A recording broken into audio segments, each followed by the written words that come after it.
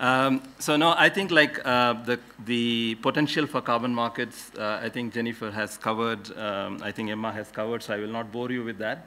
Since Jennifer broke the secret of questions being shared in advance, so that was one of my questions. So I'm not going to bore you with that on how the global landscape of carbon market is.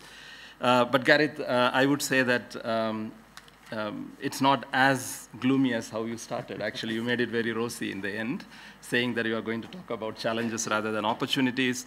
I agree with you, Emily, that carbon markets are not a silver bullet solution for climate change problem. Let's face that. And I know that because of the one element within the Paris Agreement, which has a direct relationship with the private sector, you hear a lot about carbon market, but that's just not the silver bullet solution. Maybe you might be wondering why I'm saying it, because my bread and butter is earned out of carbon markets. But still, I'm saying this because I think for the global cause. And as from UNFCCC, as equally has to be inclusive.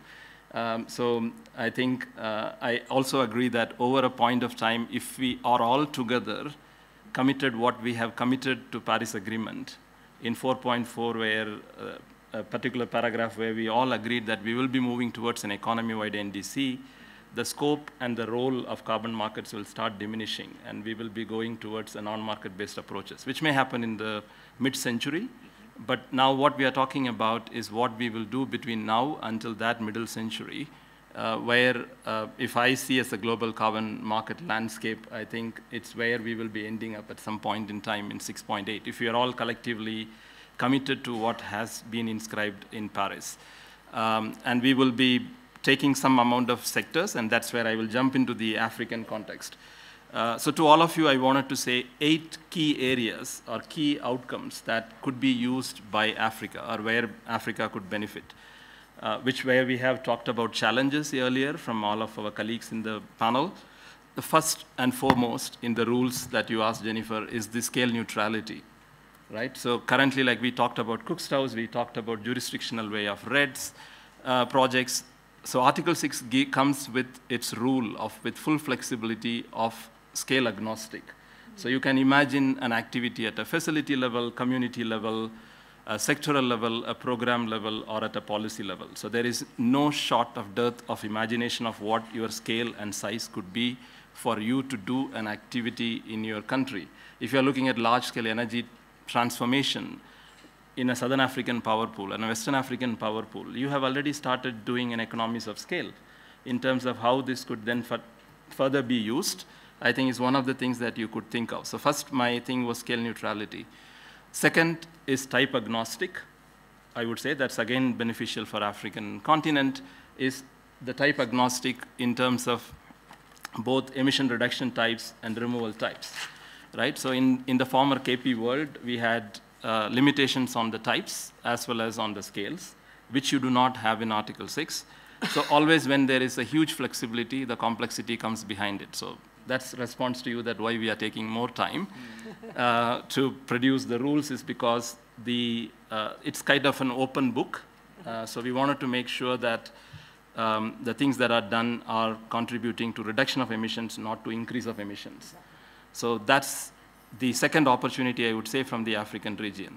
Number 3, I think in the previous panel, we heard from some of our colleagues about the suppressed demand concept. From Kenya, from Annie, we listened to, I have 90% of renewable energy that is in the grid. So what is my future, right?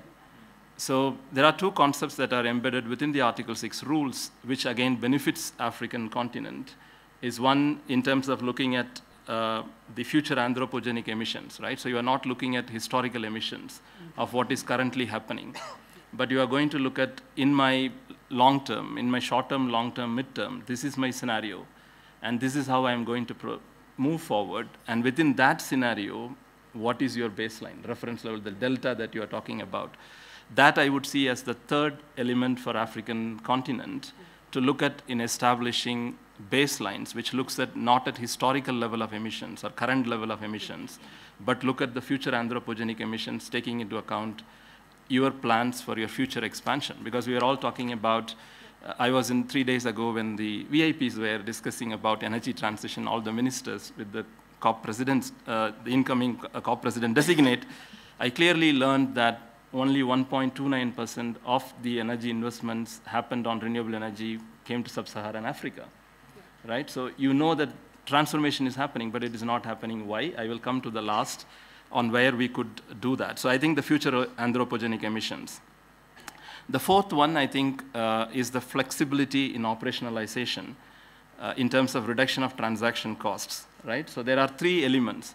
Among the 50 African countries that we have, 50 plus African countries, we have 30 plus as least developed countries, if I'm not mistaken, right? So the rules gives the flexibility on two counts. One, you do not have an obligation, since you do not have an NDC kind of an obligation, you have certain level of flexibility, number one.